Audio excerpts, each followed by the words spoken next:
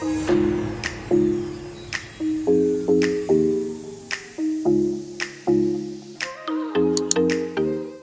guys, welcome back to my channel. Okay, so we're gonna be working on a very fun project. It's a big project. Over a year ago, one of the very first makeovers that I did in my house was my kitchen. And we actually did some really small but really impactful updates in the kitchen. So we changed out the handles, a new rug. In the breakfast area, I kind of refinished the top of a table, did new art, hung some shelves. There was a lot that we did, but I feel like I have evolved a lot since then, and where a lot of the things in the kitchen I absolutely love, there is one big problem. It's that we do not have a pantry. So the cabinet that we had for our pantry was overflowing with stuff. So one of the many changes that we're gonna be doing to this breakfast nook in the back of my kitchen is adding a DIY pantry. I found this bookcase and they had several.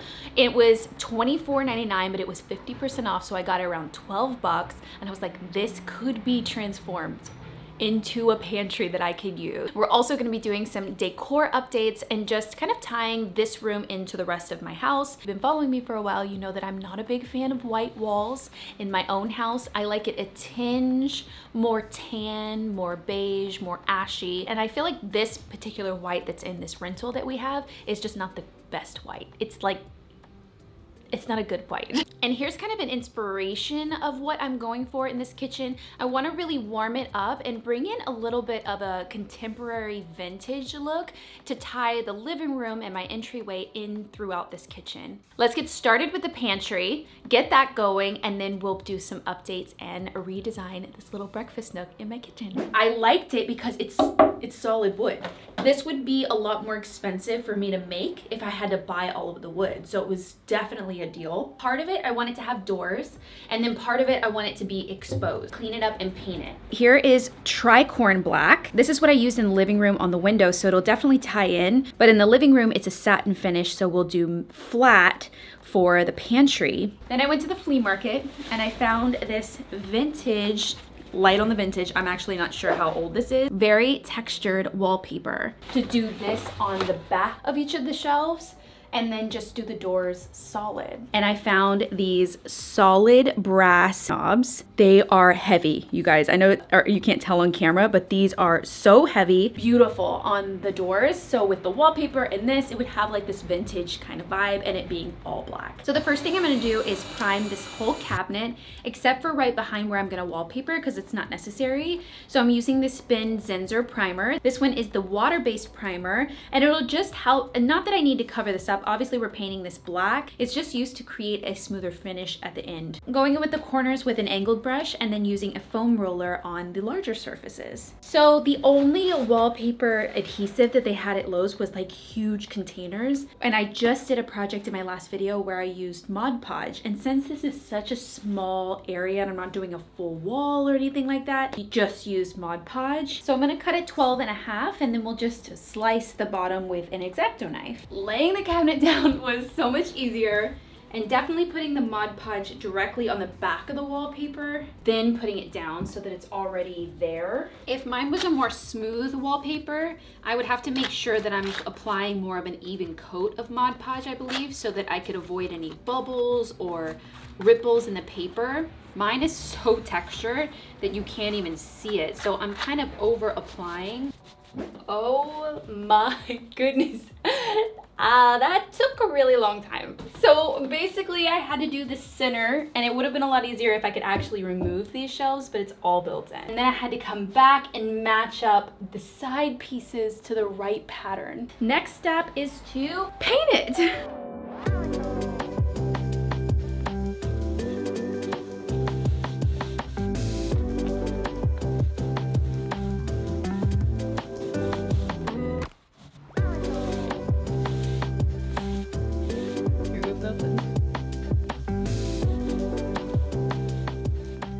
Got the whole cabinet painted. So now for our doors. Super lucky. I had some leftover wood from the closet makeover when we did the shelves, the DIY shelves.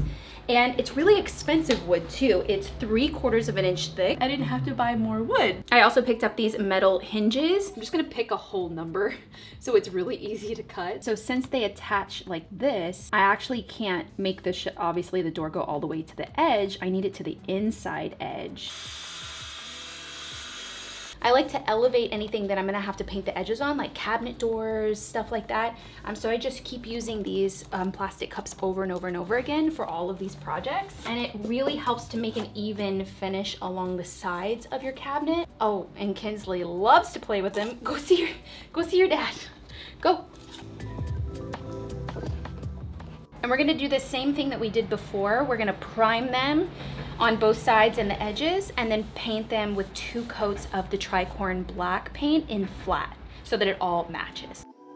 So this is the area that is really simply decorative, pantry of some sort where we could store all of this stuff. It would just make so much more sense for our lives. One of the things that is being removed from this kitchen are these beautiful watercolor art prints that I made. I am going to be selling them on my Etsy. So along with many other things that I'm gonna be putting on Etsy, if you go to my Etsy shop and it's no longer there, it means it's sold and it's no longer available. So pretty, I love them so much, but I've recreated them since, so if I ever want them in another space, I can make them again. For picking the color of the paint in here that I wanted to use, I loved this color that I mixed, and I thought that it would be so pretty in here because it's ashy light but warm beige. So this is the Nomadic Desert color, which is this first color here. So it's on the darker side, and I mixed it with white gallery, which I use on the baseboards and the crown molding and stuff that's throughout my house to get shades of that color. I really liked this third one. I picked up a gallon of this in a flat finish.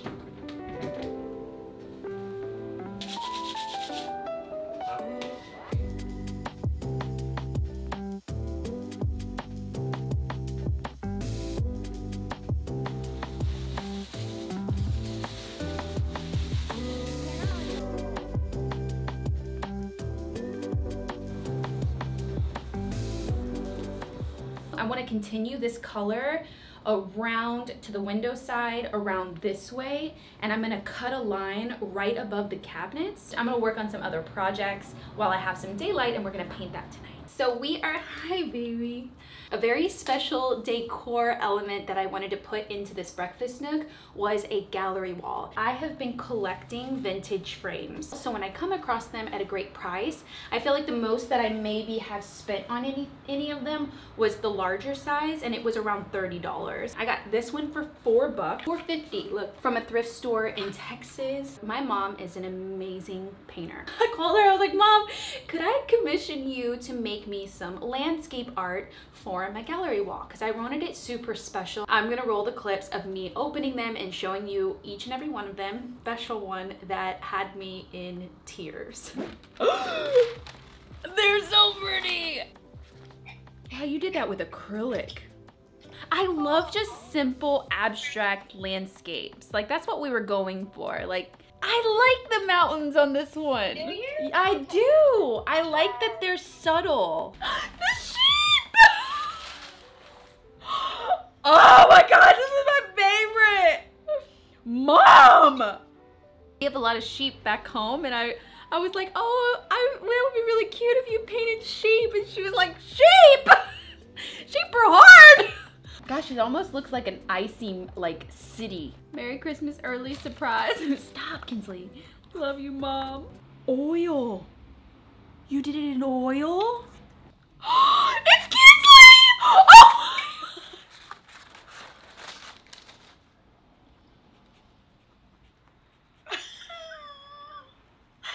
Are you okay? Oh, it looks just like her. It looks just like her. Are you okay? Yeah. Be your mouth. Yeah. See? That's you, kids. I am literally blown away. I mean, of course I know she's talented and of course I love her, but I cannot believe that she painted Kinsley. This is the expression that Kinsley gives you. She turns to the side like that. The shape of her head, the way that she looks at you and her ears go back just a little bit, just like this. Like, she could not have done a better job to capture sheep in the landscape. And I am going to upload digital downloads of these particular art, not Kinsley, because that one's my baby. That one's gonna stay with me, but the rest of them I will be putting on my Etsy as digital downloads so that you guys can print them out at home. But if you wanted them a little higher quality, you can also have them printed at maybe Walmart.com or Staples or somewhere else online that prints on canvas. Still give you the same look if you wanted to add an accent picture somewhere or just make a gallery wall like this one. So, and they'll be at a great price, obviously, because they're digital downloads and you guys will have to pay to print them. Okay, morning update. We did not finish painting because I just kept thinking that this paint was just not right. I think what my problem is I didn't like it with the floor. Then it was even more evident when I got, oh, this is obviously one coat, so this is a really unfinished job, but I didn't like this color with the granite. And I just kept looking at it and just feeling like it wasn't right. So last night around 8:30, I ran back to Lowe's and got 2 more samples. And so this is called like natural tan, I believe. I'll put it on the screen. And then this, I took this vase in so that they could kind of color match it. This was the color match that they made to this one. But in person, it's just too dark for the space. This was a lighter version of that color. I want to go this route. I feel like I strayed from my inspiration a little bit too much. We are repainting this room in 3, 2, 1. It was definitely the right decision to go with this color, change course. I don't know if on camera you could actually see that the other color had a little tinge of pink. This is kind of like a light white khaki. It took me about 2 hours to do it all by myself. So now we gotta put the gallery wall together. I laid out the art last night and decided which frame was gonna go with which art piece so that it was kind of easier on myself.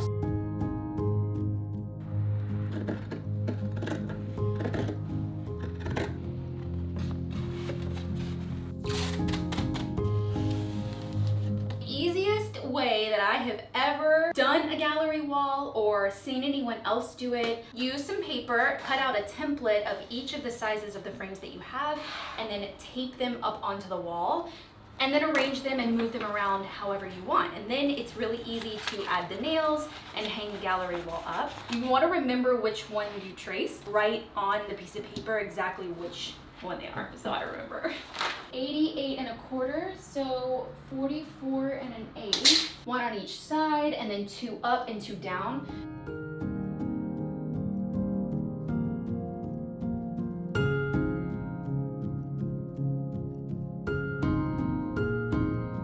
So here, I think, is the final placement. Now you're able to mark exactly where the hanger is on your picture so that you can measure and mark, and it's exactly in the center. So I'm gonna use these indoor multi-surface screws instead of picture hanging screws just because, you know, California is a little sturdier. Then you can take off the paper. I love it already.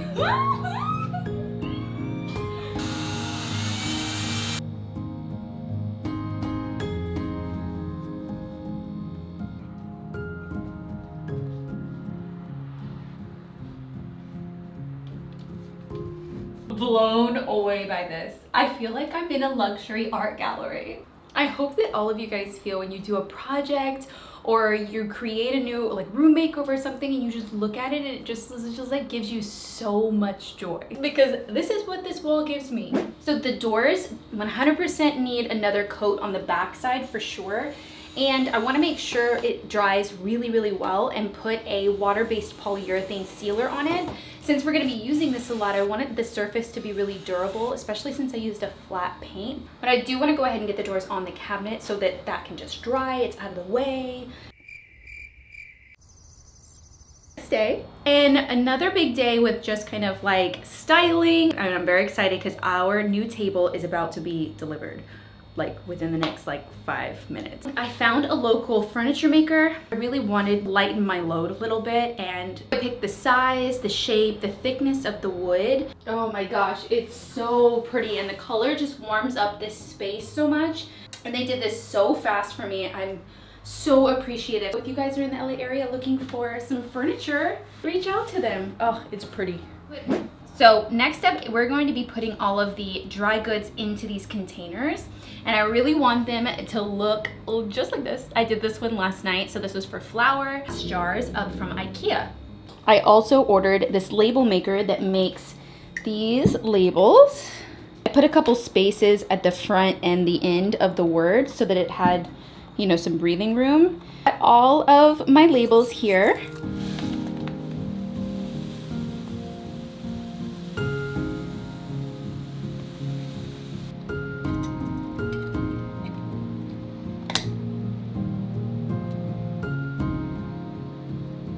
Labels that I can cut to put on the back so that I can have the date.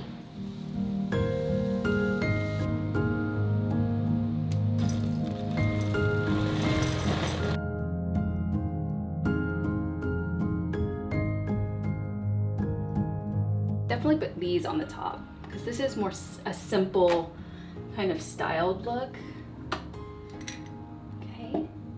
And then here will be the small ones. Since there's more of them, it'll look better to your eye.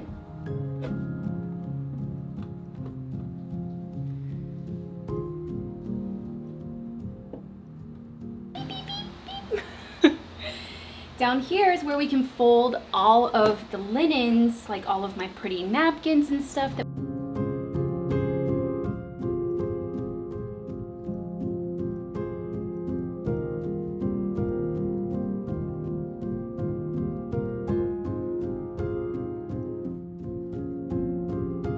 Also, one more thing that I want to do to this pantry is, you see how this part goes up? I don't think that that looks finished. I feel like it's odd. So I'm going to put a piece of wood here and paint that black as well, and possibly even put another piece on top, so that it just kind of creates a natural topper to this, so that it doesn't look, right now it kind of looks unfinished. Okay, it is officially the final day in making over my breakfast nook. I did keep the original chairs that I had in here. They are great. They're actually from Wayfair, and I wanted to get 2 more to match. They don't have them anymore. I'm gonna check the link again just to see. There's a very similar chair at Target, so I'll link those. Obviously there's just 2 of us, and we have the bench in the entryway that I could always use as additional seating, something like that. So to not overcrowd this area, I actually don't mind that I just have 2 chairs. Let's talk about lighting. 2 years ago, I found this rattan shade at the flea market. Well, I know that it is Ikea. It's around like $60 or $70 or something in that range. I got it at the flea market for 12 bucks. The color is a little too like boho for me. So here's one of the inspiration pictures, and when it comes to the light, you can see that it's like this warmer color. It's not black, but it's like a dark brown. I was testing out what stains would look like if I stained it. This stain right here is English chestnut, which is the same as the table, but it would just need a couple coats. This color is Jacobean. Jacobean. I'm getting better at pronouncing that word. So this one you can see is a lot darker, a lot more like our inspiration picture.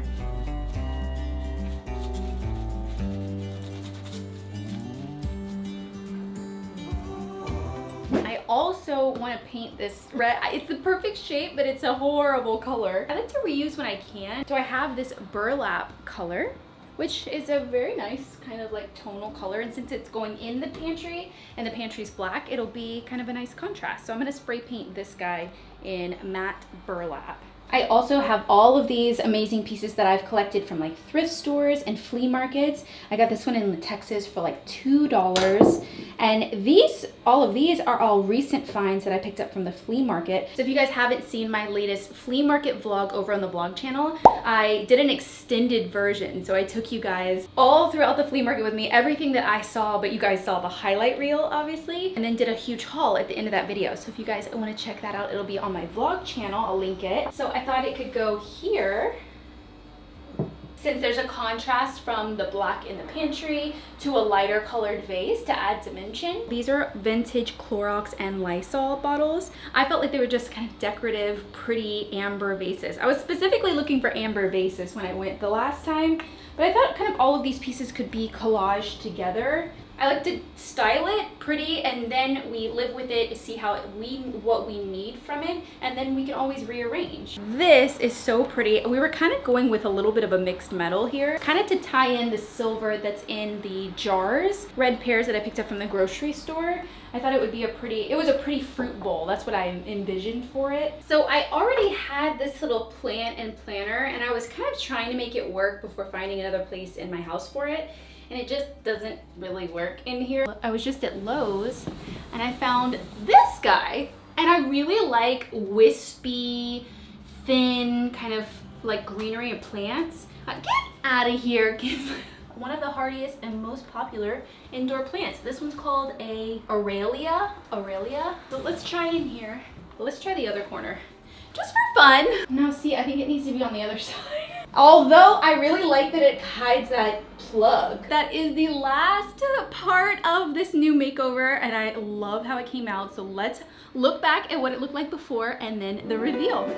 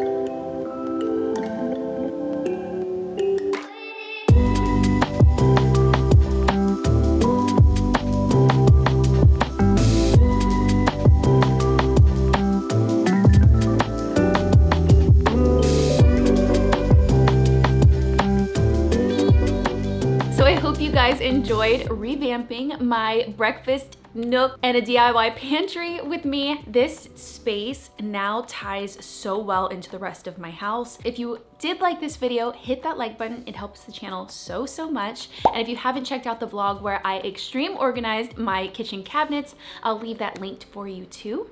And if you're not already subscribed, I post new room makeovers like this, DIY projects. We just did a thrift flip last week. So if you guys haven't checked out any of my latest videos and you're not subscribed, hit that subscribe button and the little bell notification so you know exactly when I upload every Sunday. Kinsley helps with all the projects too. And we will see you guys next Sunday. Bye guys. You can say bye. If you get to a point where you're painting a wall or you're working on a project and it doesn't feel right and your gut is telling you to change it, just do it. Don't worry about what anyone else tells you. Don't worry if your husband or your boyfriend tells you, oh, it looks really good. It's wrong. Just go with it. The next one will look really good too.